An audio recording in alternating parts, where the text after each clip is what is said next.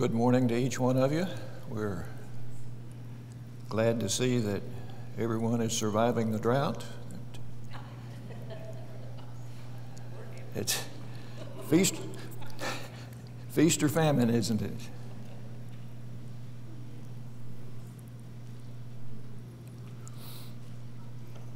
Got a few more coming in here.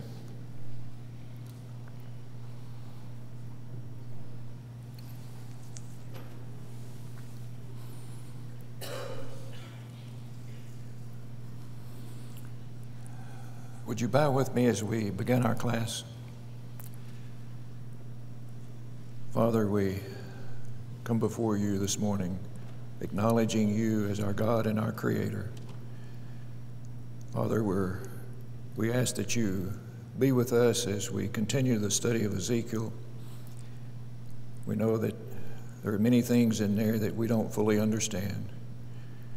We ask your guidance as we think about those things and study them and try to put them into a proper perspective.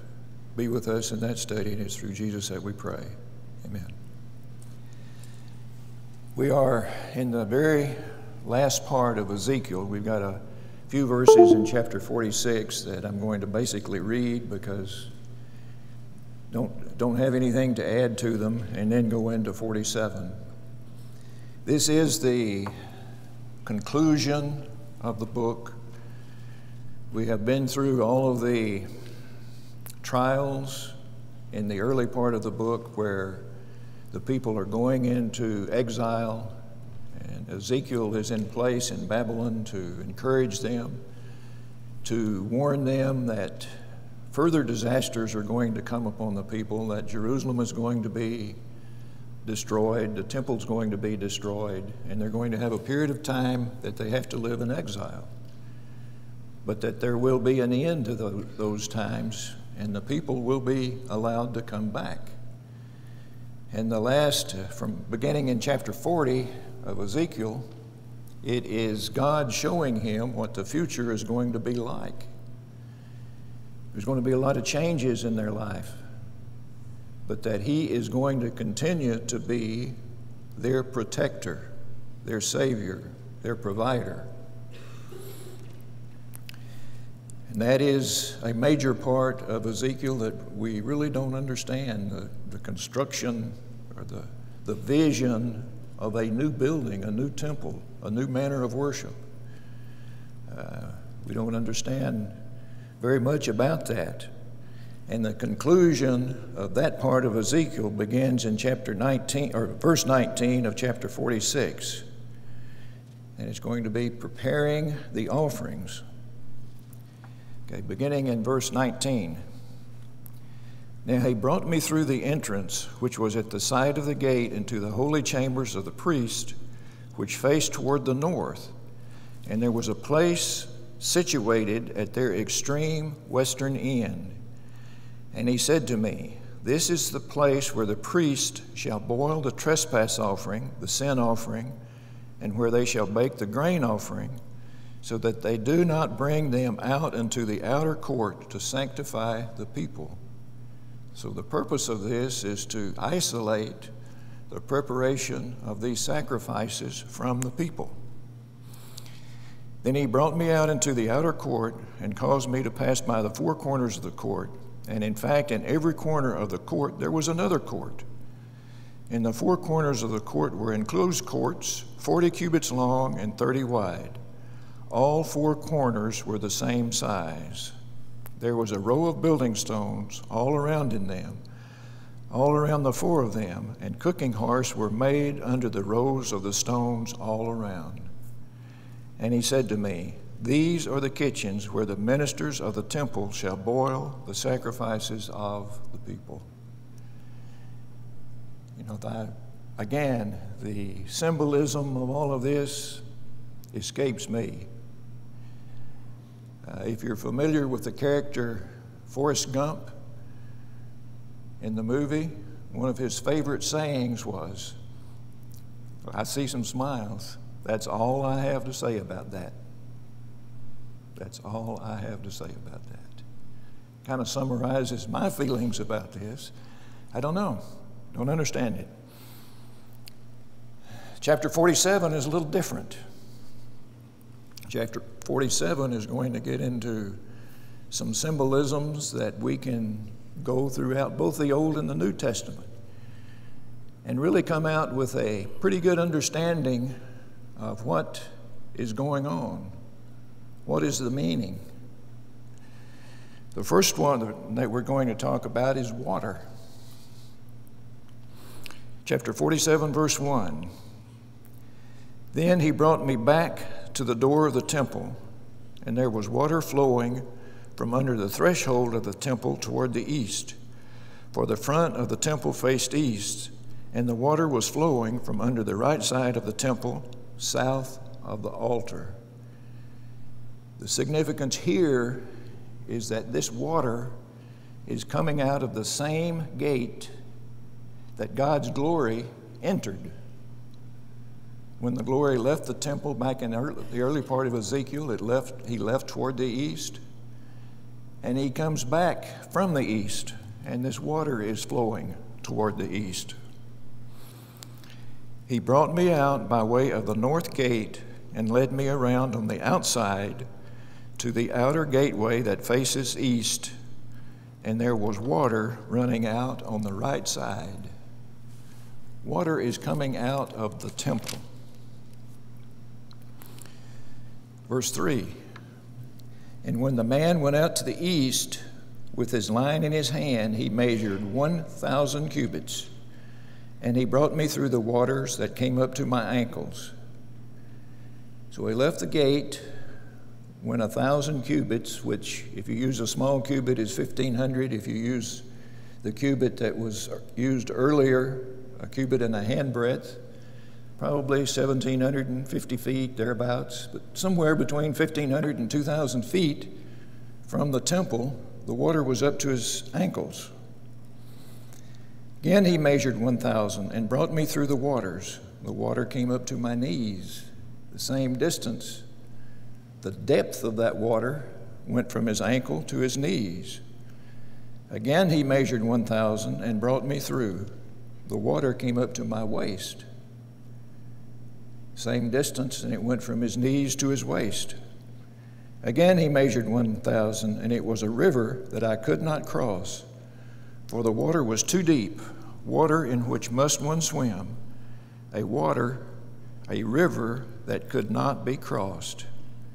He said to me, Son of man, have you seen this? The best thought that I came across on that, Son of man, have you seen this? That was the reading in every version that I looked at. But keep this in mind is the most likely thought. Keep this in mind. Keep in mind what you have seen. And he's been told to relate all of this to the people. Then he brought me and returned me to the bank of the river. And what is the symbolism here? What is the thought? We can probably never, ever appreciate the value of water to those people. You know, we grow up and most of us have had access to fresh water fairly easily throughout most of our lives. And just growing short of water, you know, our wells may have gone dry.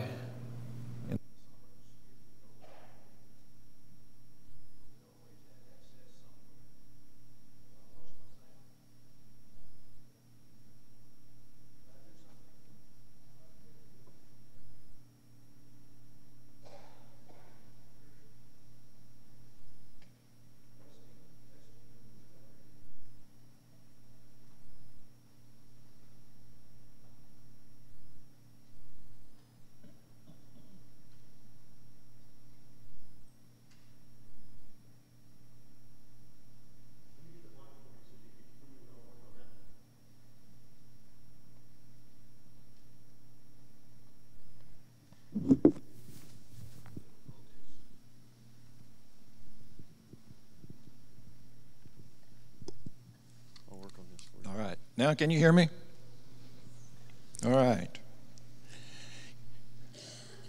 My reputation is that all I have to do is get close to any technology and it falls apart.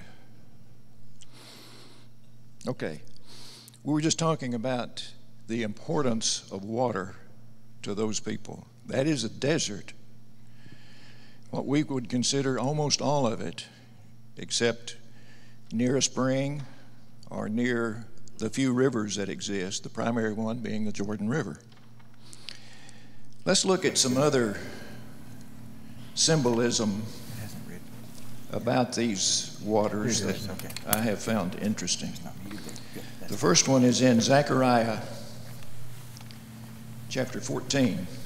Zechariah is one of those prophets that worked, and the most common date that's given for his writings is around the year 520. Do you want this mic? Yes. Okay. Switch it. Yes, Time out.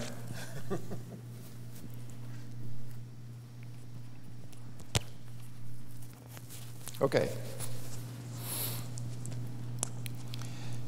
Talking about Zechariah and when he was writing, most common date is around the year 520.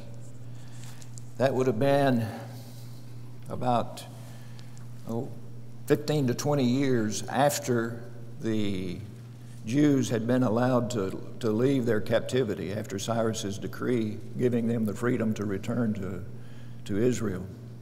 It was a period of time when the first group had gone, but they had grown discouraged. They were not continuing to work on the temple. They weren't working on the gates, the fences. He was one, along with Haggai, that was writing or sent to encourage the people to continue, to give them a little bit of backbone to continue their work and do what they needed to do to restore Jerusalem and the temple back to its former glory. His book also is noted for a lot of messianic prophecies. He goes more into long-term benefits as opposed to just literally the short-term physical benefits that the people are going to enjoy. And in Zechariah chapter 14, verse 8, "And in that day it shall be that living waters shall flow from Jerusalem." You know, the same image that Ezekiel is using here. Half of them toward the eastern sea and half of them toward the western sea. In Zechariah's writings, the water is flowing both directions, all inclusive. In Ezekiel's writings, it's only flowing one direction, flowing to the east. And continuing in verse 8, "In both summer and winter it shall occur, and the Lord shall be king over all the earth. In that day it shall be, the Lord is one, and his name one." I think we can see here that Zechariah is using the same image of water flowing from Jerusalem to indicate the blessings that are going to occur in the entire world. A messianic prophecy, but still using the same image. Now let's go to Revelation chapter 22.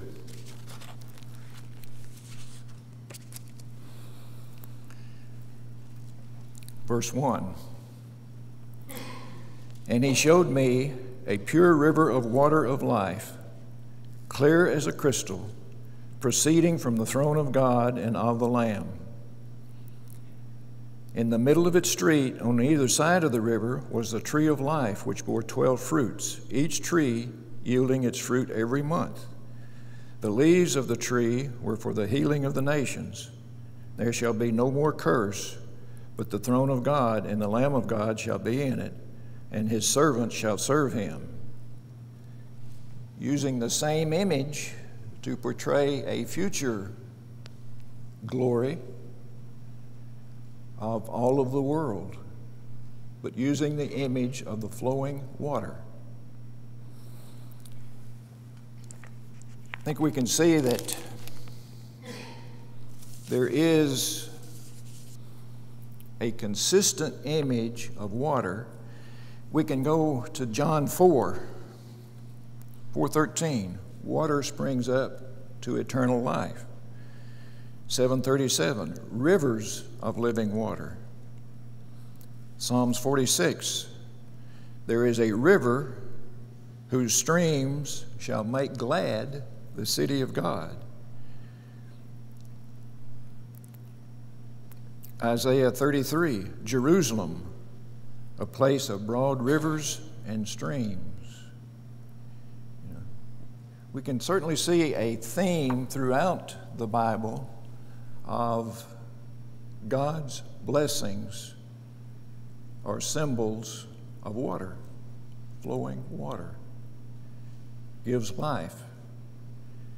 It provides the basic necessities of physical life,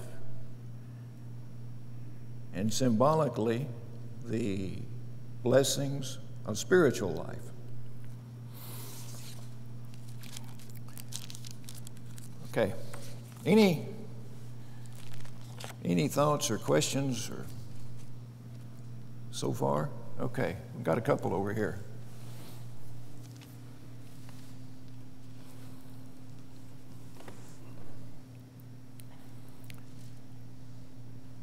The other thing I noticed there is that it's flat. He walks 1,000 feet or whatever it is, and it's only his ankles, and then he goes another 1,000 feet. And I think Zechariah, immediately after the verses you just read, it makes reference to that too. It says it's going to be a flat plain all the way to, and there might be some relation there to, John the Baptist was told he was to come to prepare the way, and that the mountains would be smooth and the valleys would be filled. And so spiritually, there's going to be a smooth plain ahead for everyone. Yeah, it's going to be a level playing ground for every person. Good point. Okay, I think Paul had his hand up too. I just finished say, Jim, is this water that he's talking about, is it Jesus' word? Is it his word? That you never when he's talking about in John, is that? I think that certainly could be, absolutely. Yeah. If you, It certainly could be. Certainly could be. It's a consistent theme about blessings. And specifically, as Paul says, Jesus' words. Anything else? Okay. Somebody over here? Oh, Elsie? In a few verses that you read, it was always flowing water, moving water. It's not stagnant water, which means it's alive. Living water can save. I think it's pointing to Christ. It's pointing really to baptism into Christ later on. Water has saving qualities. We can't live without water physically, and we can't live without water spiritually, because we have to be buried in water to live in Christ, to be raised up into Christ Jesus. Yeah. Good point. Jeremiah actually makes that point that Elsie just made. He compares it to stagnant water as in a cistern. And this is not stagnant water. This is water that's alive, that's moving, that's fresh, that's good. And the comparison to baptism, certainly valid. Just one of the most important images that I think that we've seen in Ezekiel that we can bring forward to us.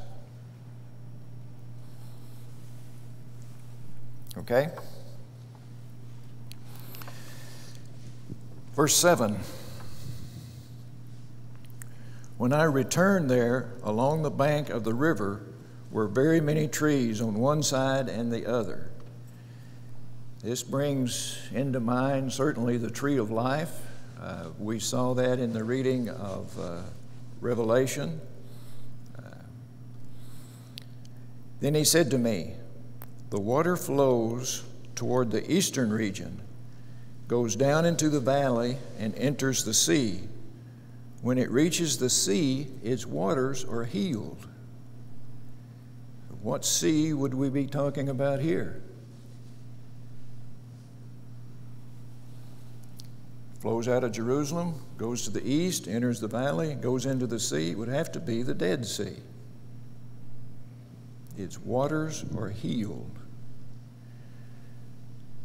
I've always been fascinated about the Dead Sea.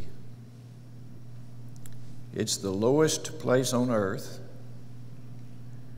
The water, the top of the water, the surface water, is 1,400 feet below sea level. It's almost 1,000 feet deep. Its salinity, on average, is well above 300,000 parts per million. Over 30% dissolved solids. It has been a major source of revenue, of income, and many of the people in that area in Jesus' time made their living from the Dead Sea, from all of the things that it can provide. Not edible, not living, but things that come from its waters. Salts, asphalt. It is going to be healed. Its waters are going to be healed. And it shall be that every living thing that moves, wherever the rivers go, will live. There will be a very great multitude of fish, because the waters go there, for they will be healed, and everything will live wherever the river goes. There is nothing except a small brine shrimp that exists in the Dead Sea. It shall be that fishermen will stand by it from En-Gedi to En-Eglaim, and they will be places for spreading their nets. Their fish will be that of the same kinds of the fish as the fish of the great sea, the Mediterranean, exceedingly many. Going to be enough water coming out from the temple to flush the Dead Sea. But its swamps and marshes will not be healed. Its swamps and marshes will not be healed. Why? They will be given over to salt. Salt is also necessary. Salt was one of the provisions that comes from the Dead Sea, sodium chloride. It's necessary for life too, and it's still going to be provided. Along the banks of the river on this side and that will grow all kinds of trees used for food. Their leaves will not wither, and their fruit will not fail. Major change, because there's not anything like that there now. They will bear fruit every month, because their water flows from the sanctuary. Their fruit will be for food, and their leaves for medicine. Again, the image of the tree of life.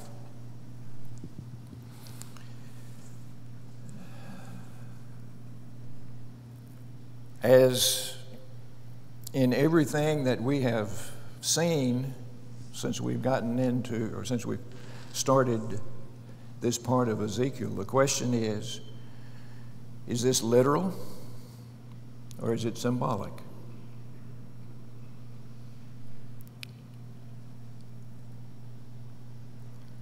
I fall out, for what it's worth, that it's symbolic. We certainly understand the symbolism that God provides everything we need. And that's what this is saying, that God is going to provide their needs. Could it have happened? Certainly. It probably has been in its time past a freshwater lake. So could it have been changed at this period of time? Absolutely. But if we focus on the literal here, I think it takes somewhat away from the symbolism, from the figurative, that God provides what we need. Okay, Okay.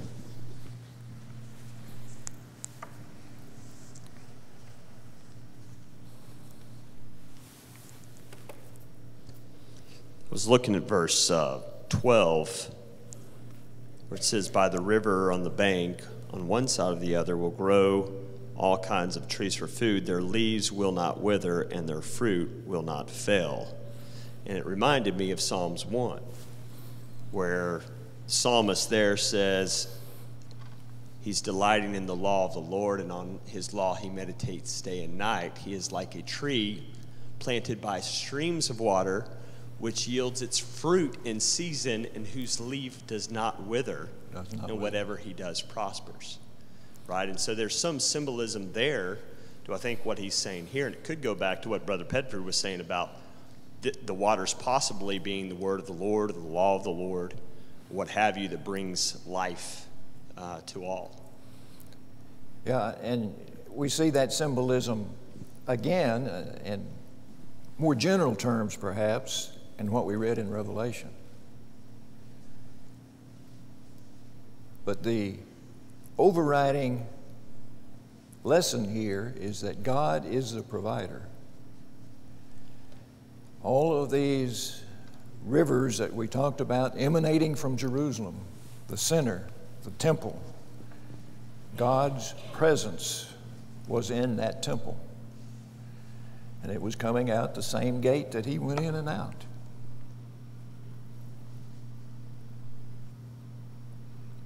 We should take the same lessons that they should take from that. God is a creator and the provider. Okay, anything else? I think this is one of the most potent lessons, partly maybe because we can see more of it, we can understand it more, but certainly a potent lesson for us today. Okay, verse 13. Thus says the Lord God, these are the borders by which you shall divide the land as an inheritance among the 12 tribes of Israel. Joseph shall have 2 portions, consistent with what we have seen in the earlier law, in the earlier division. You shall inherit it equally with one another, for I have raised my hand in an oath to give it to your fathers, and this land shall fall to you as your inheritance. Let's think about, before we read this, is this literal or is this figurative? And if so, what does it mean? This land is going to be divided and given to the tribes. Are the tribes available to inherit and to go live in this land that has been given them? They were the northern tribes, the northern 10 tribes, had been conquered by the Assyrians 200 years before all of this occurred. The Assyrians, in contrast to later invaders, did not necessarily deport people as much as they brought their people in to live together.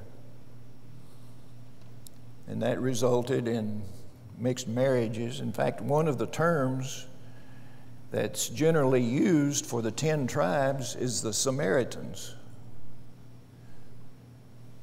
The northern 10 tribes can be referred to as either Samaritans or Israel. Samaritans were simply, I guess, crossbred Assyrian transplants versus the Israelites. Were they available as individual tribes to come back and inherit this land after they're released from captivity? Plus, do you remember what happened to the tribe of Simeon?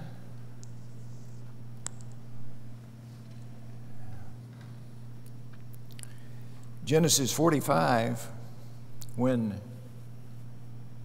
Jacob is talking to his sons, he tells Simeon that his group shall be spread among the other tribes because of Simeon's role in avenging his sister's rape.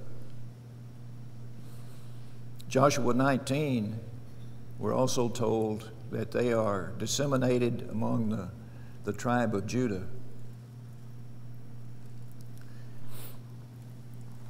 All that being said is, again, I kind of believe that this is a symbolic reunification.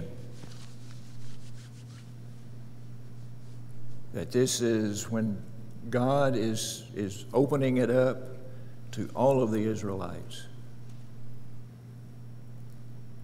Could it be that remnants of these tribes come in? Absolutely. But again, okay, Ralph.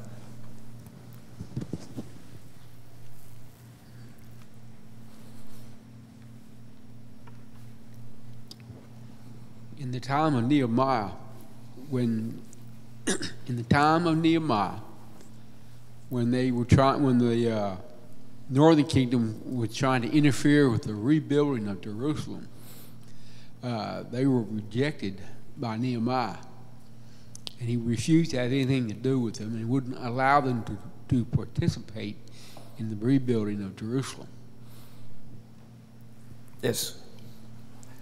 There was a whole group, not only the remnants of those people, but the Ammonites were also included in that. Certainly there were some of those people. But again, the symbolism of reunification and this available for all, I think, is the major thing that we should be looking at. Verse 15, this shall be the border of the land on the north from the great sea, by the road to Hethlon, as one goes to Zedad.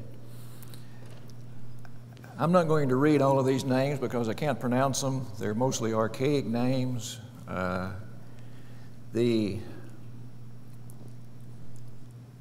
Essentially, the northern border was up in the area that we now know as Lebanon. I'm not sure just exactly how far into Lebanon it goes, maybe as far as Beirut. But it is an east-west line that starts in southern Lebanon. The western border is going to be the Mediterranean Sea. The eastern border is going to be the Jordan River, the Sea of Galilee, and the Dead Sea. And that's going to continue south into the southern border, and then it's going to curve around and go down into Egypt, not quite as far as the Nile River. It's going to be a total distance of about 170 miles north to south.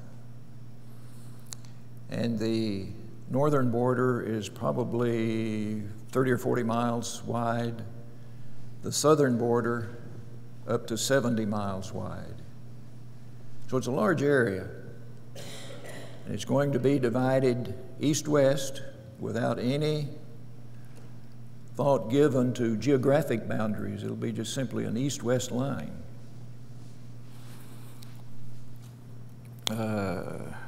See, how far did I get in summary?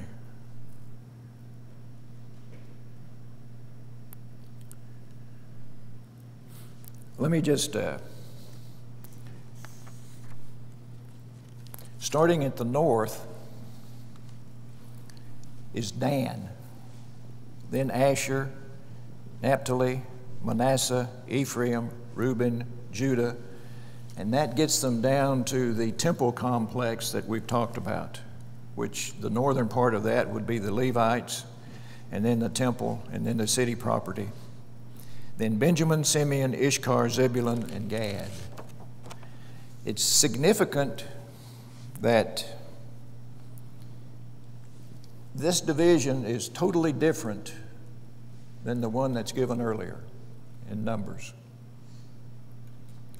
In this division, the concubine tribes, the tribes that are derived from Jacob's concubines, are at the extremities. The closest to the temple are going to be Judah and Benjamin from north to south, Jacob's favorites. From there on, it's going to be,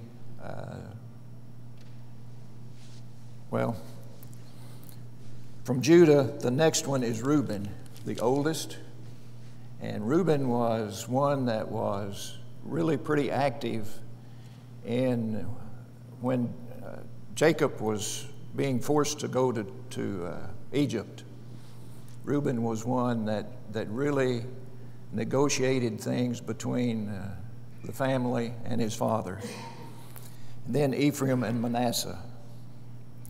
And coming to the south, Benjamin is the closest to the temple. And then Simeon and Issachar, the tribes, the concubine tribes. So the division is a little bit interesting. I don't know what to make of it, other than it starts with Jacob's favorites. Let's pick up the reading then in 21. Thus you shall divide this land among yourselves according to the tribes of Israel. It shall be that you will divide it by lot as an inheritance for yourselves and for the strangers who dwell among you and bear children among you. They shall be to you as native born among the children of Israel. They shall have an inheritance with you among the tribes of Israel. I'm sorry, it shall be that whatever tribe the stranger dwells, you shall give him his inheritance, says the Lord God. Then we go into, we're going to run out of time. We're going to go into the names of the tribes and the divisions. Let's see. Let's skip down to 13 of 48. Opposite the border of the priest, the Levite shall have an area 25,000 cubits in length and 10,000 in width. Its entire length shall be 25,000 and its width 10,000. And they shall not sell or exchange any of it. They may not alienate this best part of the land, for it is holy to the Lord. The Levites, like the priest, or like the prince that we talked about last week, are not to sell or give up any of their land, for it is the best part and it is holy.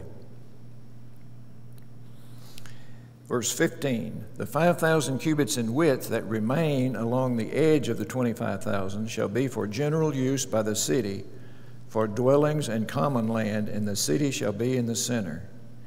And then it gives the measurements. These are common lands that are going to be used for the benefit of all.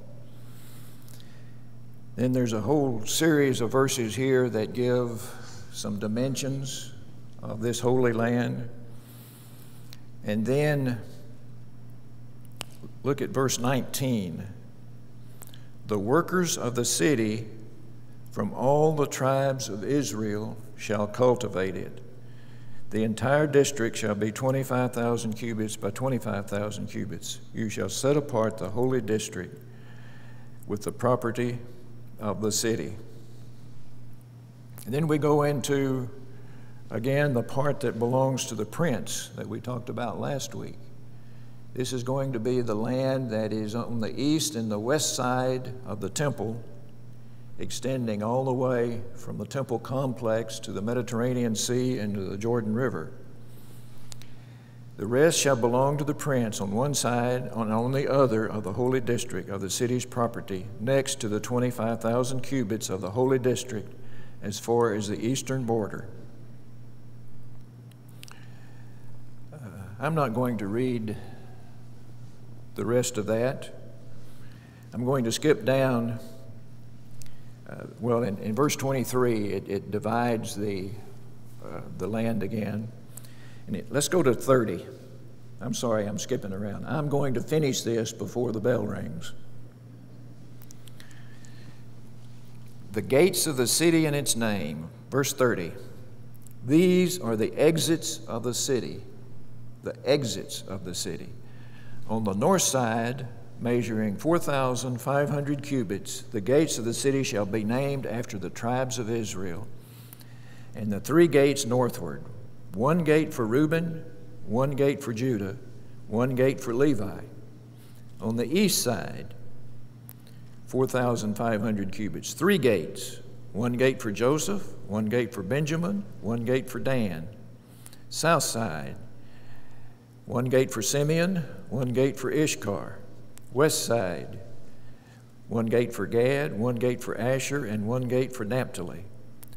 All the way around shall be 18,000 cubits, and the name of that city on that day shall be, the Lord is there.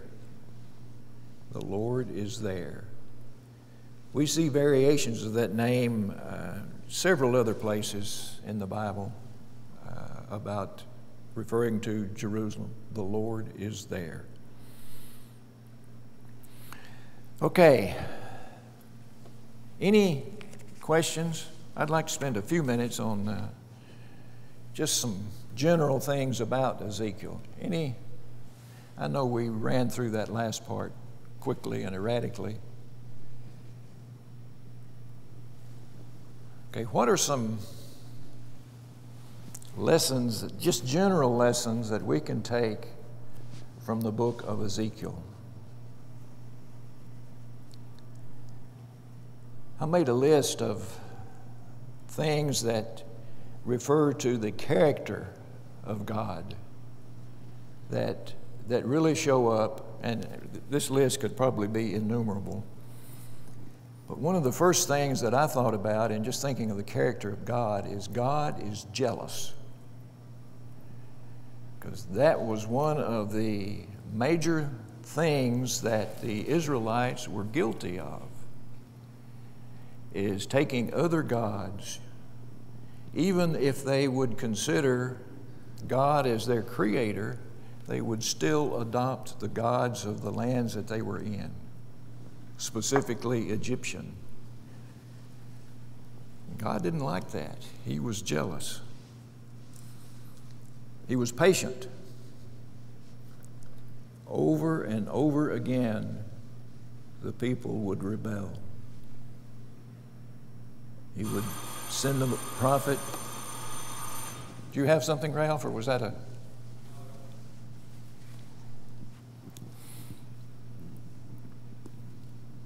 You know, it's like a lot of the books that are written at this particular period of time. I believe, and you've mentioned it before, I believe the one thing the people should take away from this book was hope. That they weren't totally abandoned. They were punished, but there was light at the end of the tunnel.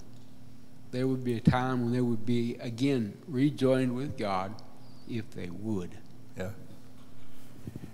That really is what the book was about. That is Ezekiel's God's prophecy may be a long time coming, but God's prophecy will be fulfilled. It will come true. Yeah, good point.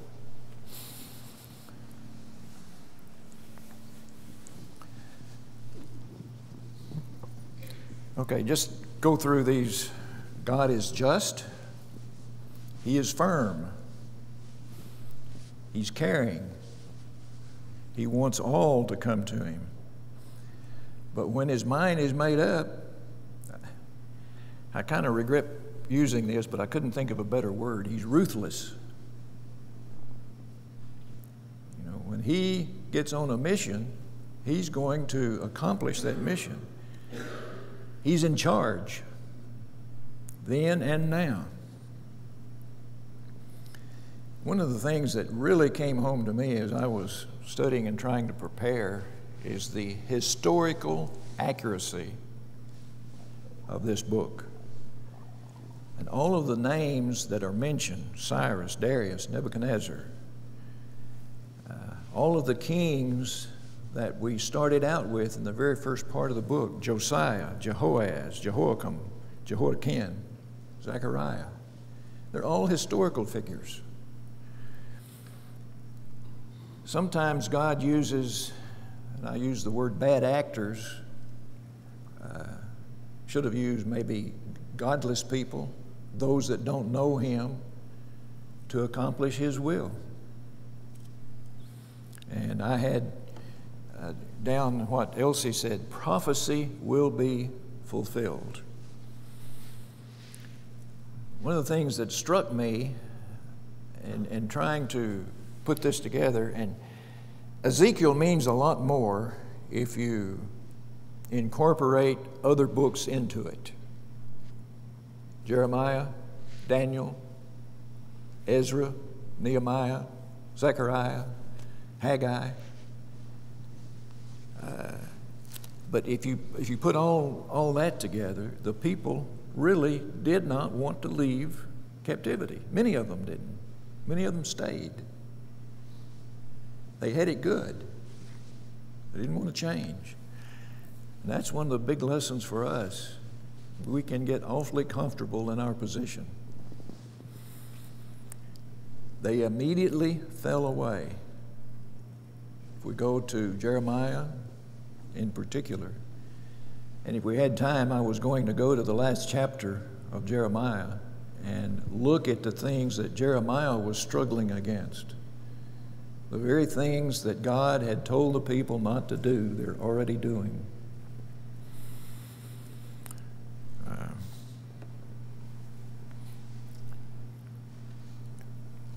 Anything else? Ezekiel is a rich book. I hope the study has been profitable. I certainly have learned a lot. I've enjoyed all of the book, except chapters 40 through 48. Difficult. Well, I'm going to leave it there then. It's about time for the second bell. Thanks for your attention.